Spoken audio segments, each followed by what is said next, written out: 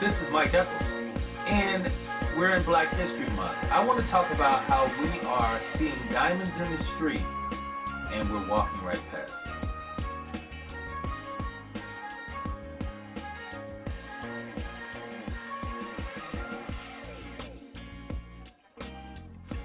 Hi, it's Black History Month in the United States, and I want to talk to you about those cyber diamonds in the hood. This moment should be a time to remember how vital leadership and access for all people is to our national posterity. The nation flourished with free labor of immigrants, and people escaped from oppressive kings, and yes, slaves. Black people, for the most part, represent the latter. There's no doubt that black people have had a tremendous impact on our changing society.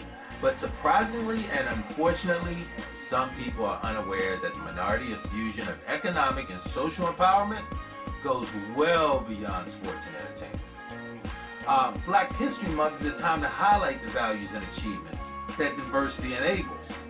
It should identify opportunities to raise historically oppressed people. But the idea gets lost in our national approach to cyber resilience.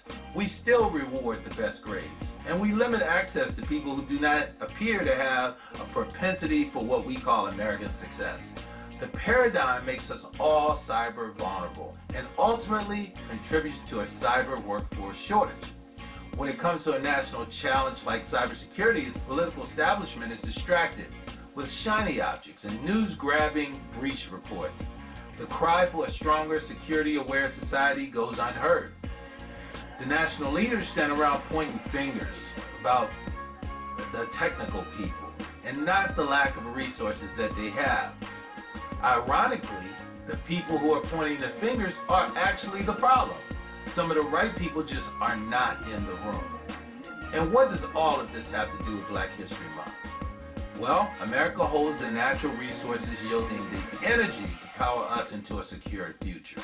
If you look in these minority neighborhoods where there's institutionalized racism and cycles of poverty, the federal government and corporate leaders must begin to unearth this talent instead of creating it.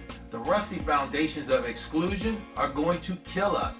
A case in point, the weakest people across the globe can now strong-arm a mighty corporation or bring down a once dominant country. It's unbelievable. Black Americans and poor people have impacted every aspect of our health and wellness.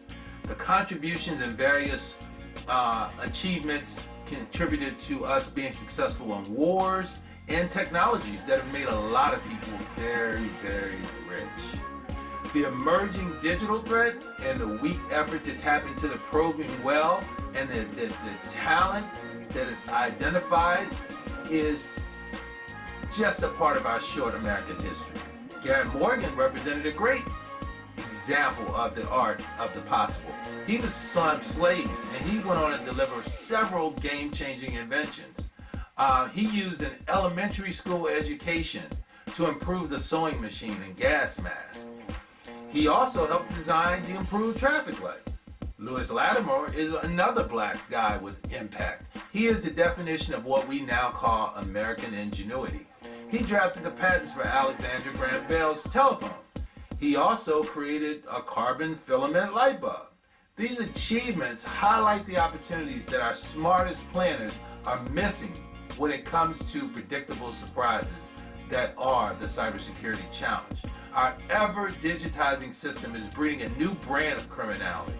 Additionally, we will collectively face the looming risk of the 1.7 million person cybersecurity challenge.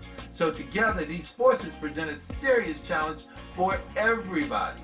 So if we're not careful, this approach of exclusion is going to doom us all. The scenario represents the greatest predictable surprises. The good news and the opportunity brought about by all of this is that we have the opportunity to take people from underserved communities and train them and make them into professionals in this internet society. This is going to help us lower risk, and it's also going to help us rise to another level. Those same once poor, poverty-stricken people now become taxpayers. It's a win-win situation. So as we move forward, let's tap into those diamonds in the hood. They're a part of America, and and they have shown in the past that they will help raise America. This is Mike Eccles, and I'll see you soon.